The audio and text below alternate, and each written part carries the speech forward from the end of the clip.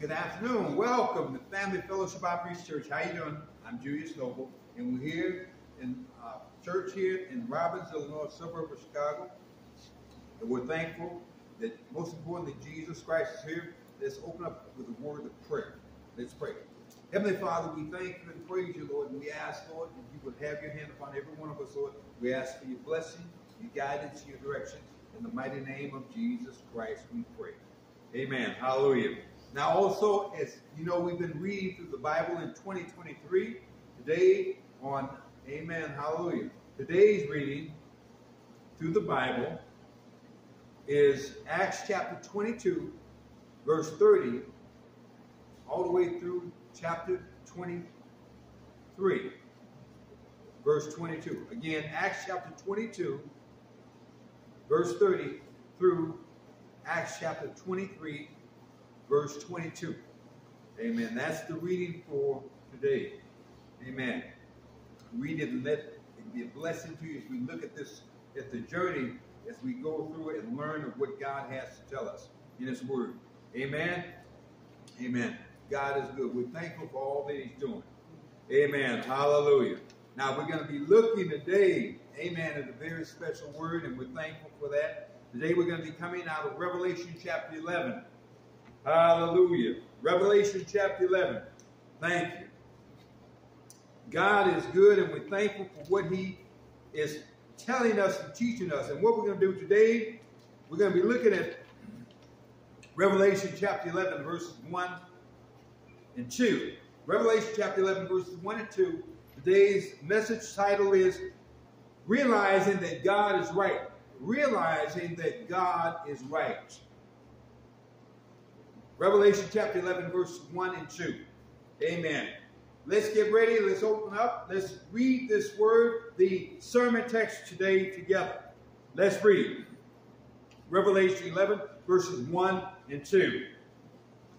Then I was given a reed like a measuring rod, and the angel stood, saying, Rise and measure the temple of God, the altar, and those who worship there, but leave out the court which is outside the temple, and do not measure it, for it has been given to the Gentiles, and they will tread the holy city underfoot for 42 months.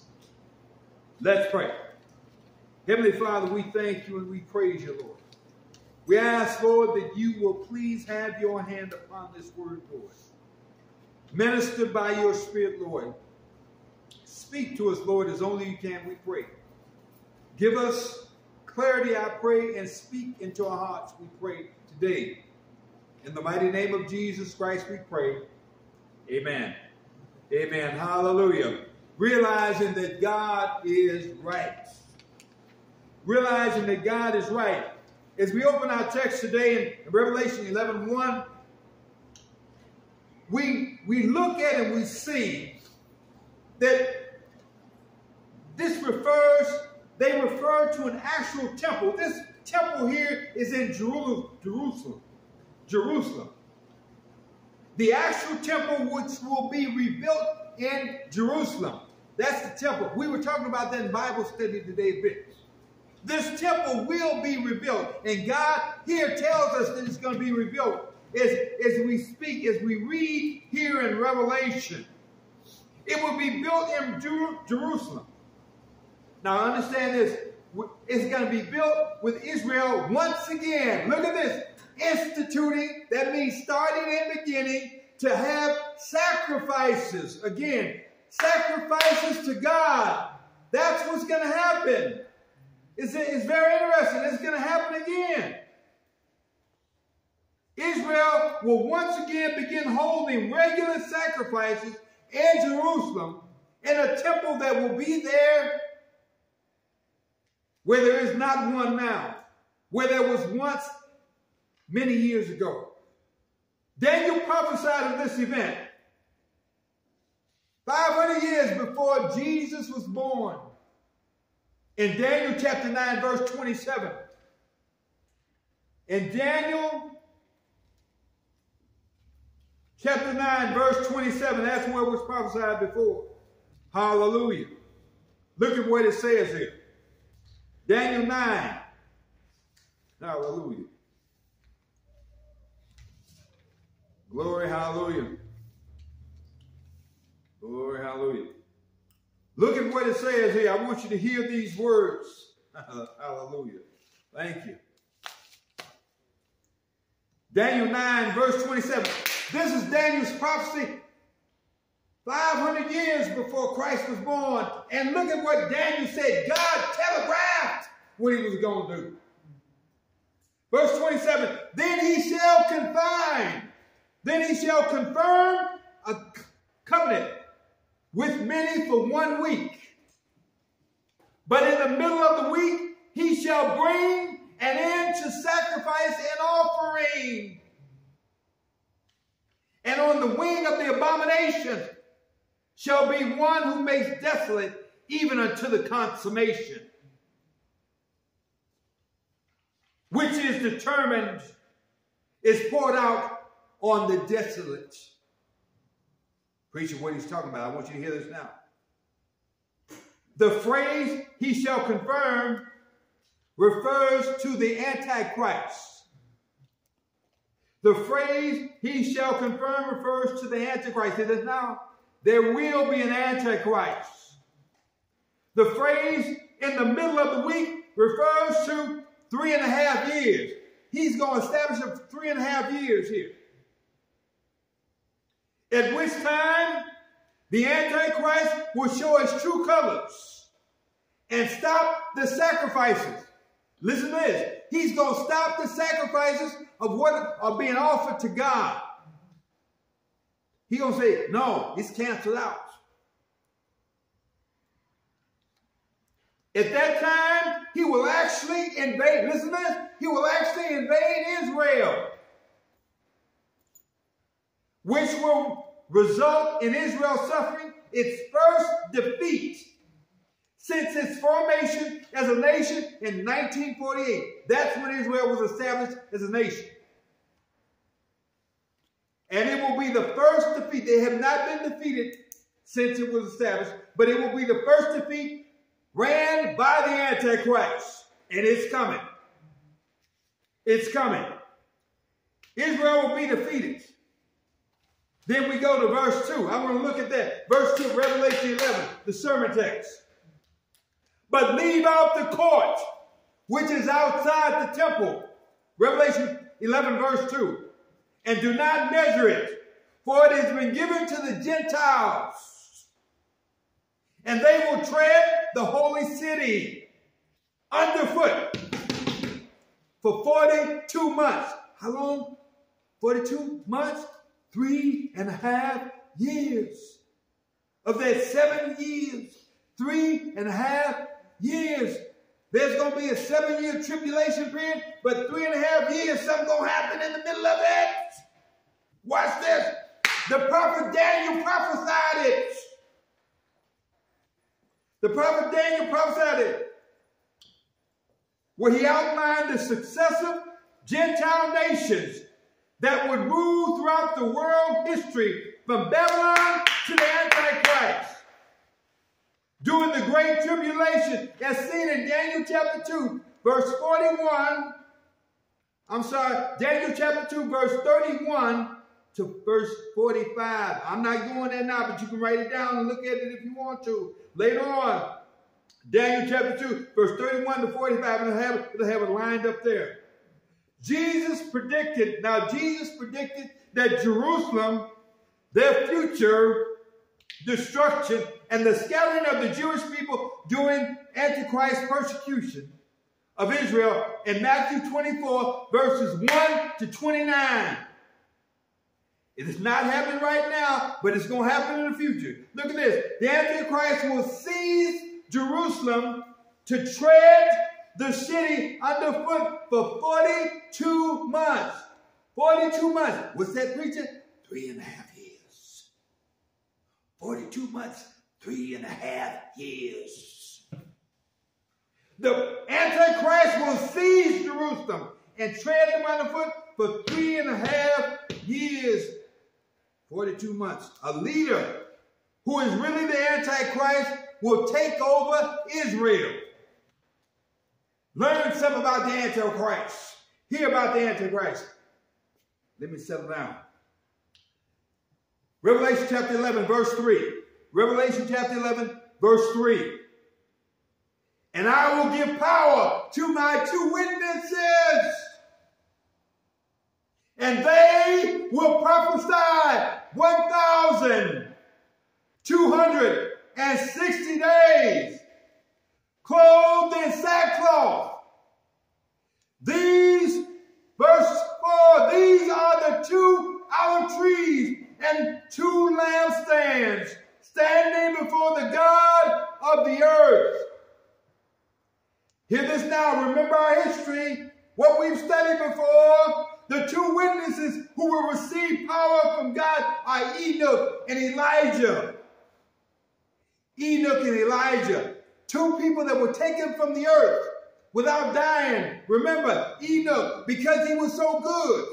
Elijah, because he followed God, and he took him, and he was no more. These 2 men will come back. They will be the 2 witnesses that were here. And they're going to put on sackcloth and be roaming around telling people about God and their sins. They will be back witnessing for God. The 2 witnesses will receive power from God.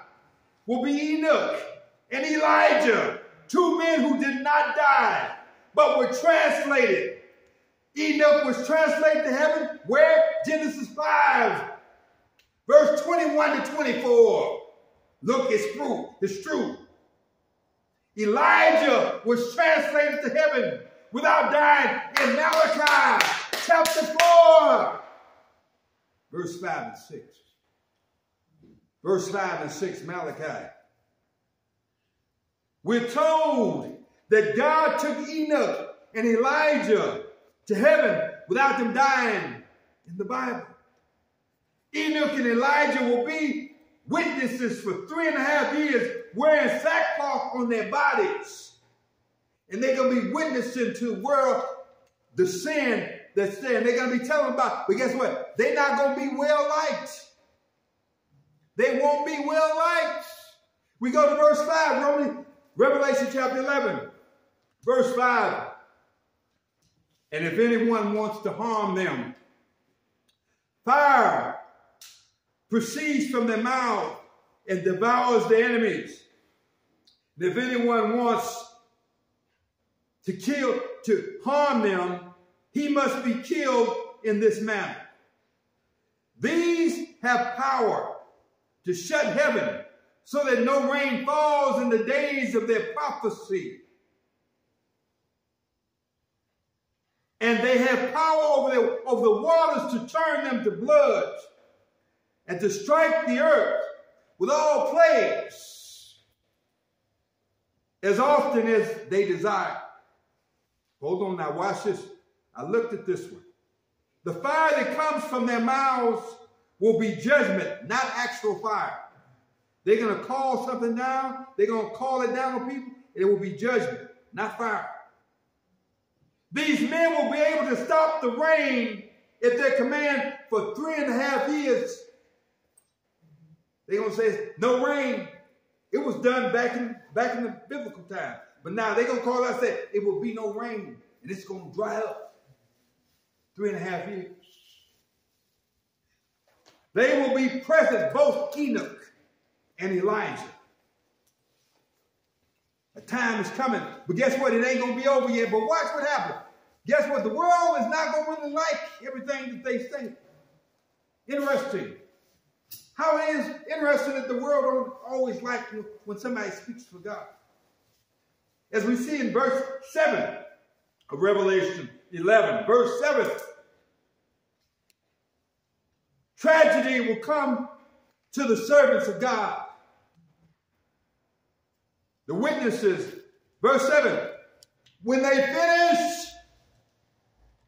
their testimony, the beast, listen to this, y'all, the beast that ascends out of the bottomless pit will make war against them, overcome them, and kill them.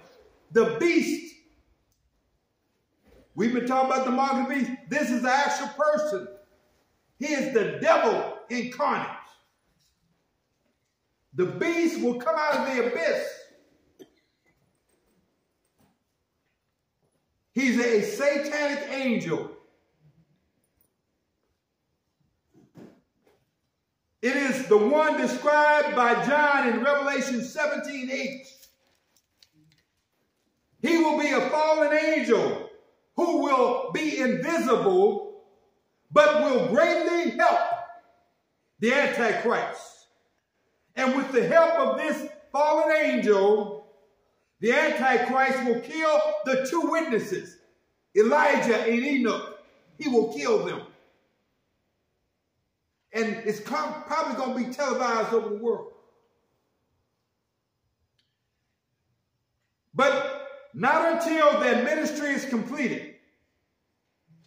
Verse 8, Revelation 11. And their dead bodies will lie in the streets of the great city, which spiritually is called Sodom. Spiritually it's called Sodom. Look at this. But look at the other name. You know it? And Egypt, where also our Lord was crucified. Where was he crucified? Jerusalem. Jerusalem.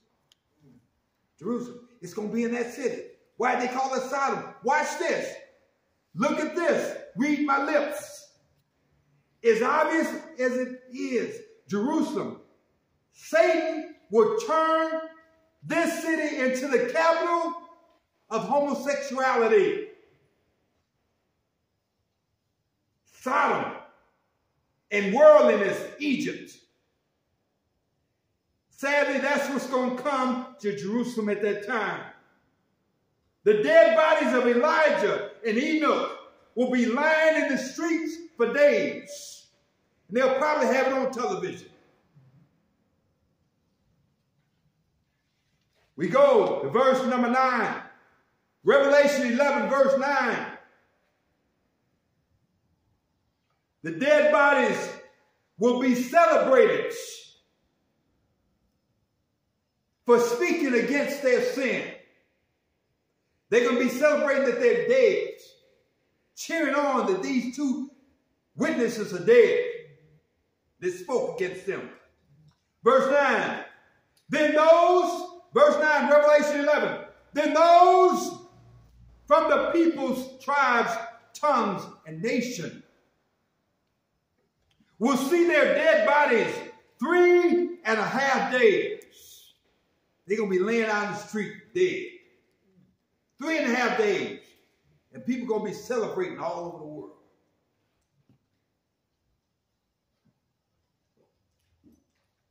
Verse 10.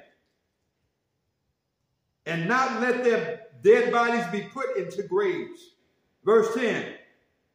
Then those who dwell on the earth will rejoice over them, make merry, and send gifts to one another, because these two prophets tormented those who dwell on the earth. They're going to be celebrating that these two witnesses are dead, that have been speaking against their sin worldwide. Did you hear? They dead. They're dead. They're dead. They can't speak against what we do no more. They dead. Hey, let's have a party. They're dead. They've been put down on us. They dead. We knew they wasn't no good. We knew they wasn't no good. They're going to celebrate it. They're going to celebrate it. But the story don't end there. We go to verse 11, Revelation chapter 11.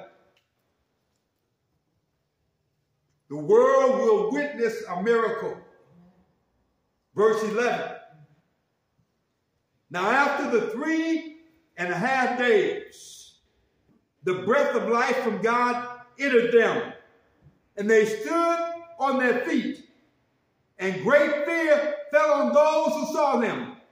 Elijah and Enoch, God is going to breathe life into their dead bodies.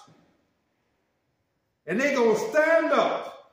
And the world which has been celebrating their death is going to be shocked. It's going to be shocked. Verse 12. And they heard a loud voice from heaven. Let me step down. saying to them, come up here. And they ascended to heaven in a cloud. And their enemies saw them.